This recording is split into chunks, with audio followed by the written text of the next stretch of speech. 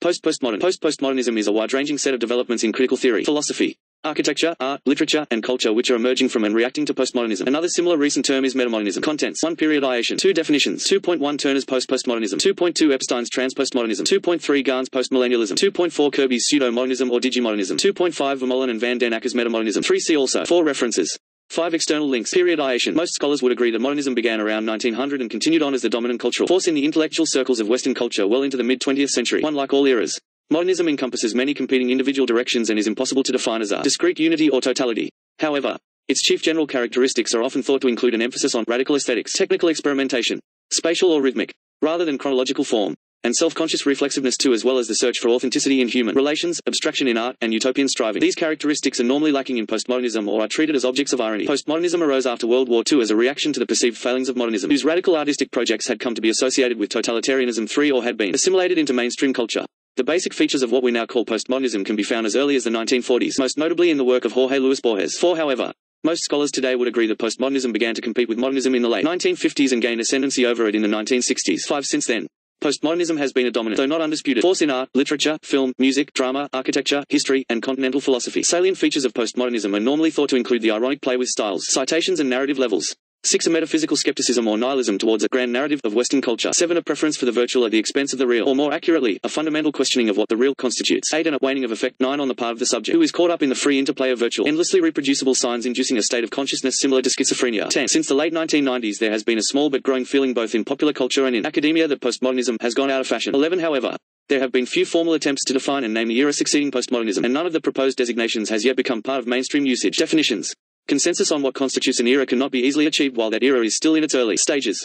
However, a common theme of current attempts to define postmodernism is emerging as one where faith, trust, dialogue, performance, and sincerity can work to transcend postmodern irony. The following definitions, which vary widely in depth, focus, and scope, are listed in the chronological order of their appearance. Turner's postmodernalism. In 1995, the landscape architect and urban planner Tom Turner issued a book-length call for a postmodern turn in urban planning. 12. Turner criticizes the postmodern credo of anything goes and suggests that the built environment professions are witnessing the gradual dawn of a postmodernism that seeks to temper reason with faith. 13. In particular, Turner argues for the use of timeless organic and geometrical patterns in urban planning. As sources of such patterns he cites, among others, the Taoist-influenced work of the American architect Christopher Alexander, Gestalt psychology, and the psychoanalyst Carl Jung's concept of archetypes. Regarding terminology, Turner urges us to embrace postmodernism and pray for a better name. 14. Epstein's trans-postmodernism. In his 1999 book on Russian postmodernism, the Russian-American slavist Mikhail Epstein suggested that postmodernism is part of a much larger historical formation, which he calls postmodernity. 15. Epstein believes that postmodernist aesthetics will eventually become entirely conventional and provide the foundation for a new, non-ironic kind of poetry, which he describes using the prefix trans. In considering the names that might possibly be used to designate the new era following postmodernism, one finds that the prefix trans stands out in a special way. The last third of the 20th century developed under the sign of post, which signaled the demise of such concepts of modernity as truth and objectivity, soul and subjectivity, utopia and ideality, primary origin and originality, sincerity and sentimentality. All of these concepts are now being reborn in the form of trans-subjectivity, trans-idealism, trans-utopianism, trans-originality, trans-lyricism, trans-sentimentality, etc. 16. As an example, Epstein cites the work of the contemporary Russian poet Timur Kibirov. 17. Gahn's postmillennialism.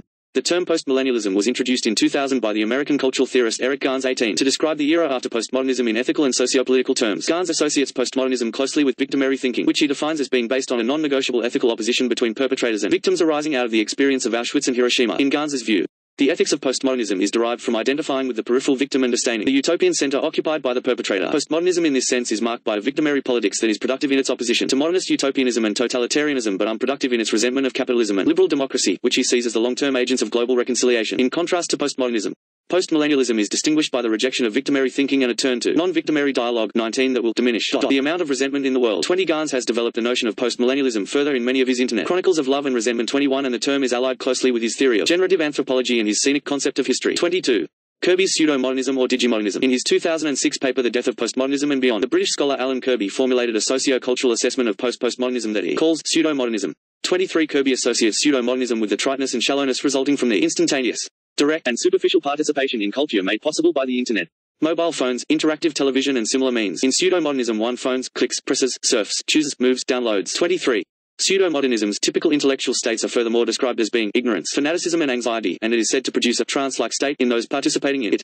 The net result of this media-induced shallowness and instantaneous participation in trivial events is a silent autism superseding the neurosis of modernism and the narcissism of postmodernism. Kirby sees no aesthetically valuable works coming out of pseudo-modernism. As examples of its triteness he cites reality TV, interactive news programs, the drivel found on some Wikipedia pages.